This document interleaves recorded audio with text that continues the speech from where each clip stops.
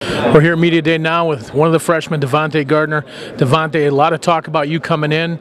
You went through boot camp, a heck of a physical conditioning situation, but also a mental situation. Tell me your thoughts on boot camp. It was tough. I had to get through it. It's more of a mind game, and Coach Buzz just want us to be tough.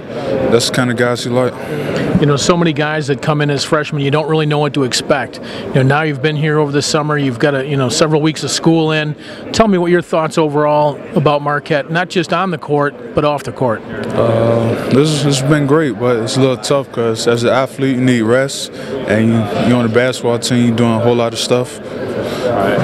Not enough time to rest, huh? Nah. As far as your development goes, obviously, Marquette's been in need of a big man the last few years. What coaches specifically have been working on with you on getting better? Jamie, Coach Ock, and Coach, I forgot his name. Apparently that coach didn't make that much of an impression on you, did he? Yeah, he did, but I just forgot. Been a lot of workouts. What have you been working on the most? You've got some good feet, you got some good hands. What have you been focusing in on the most? My defense, because in the Big East, a whole lot of big men, so I got to help the team guard them. So.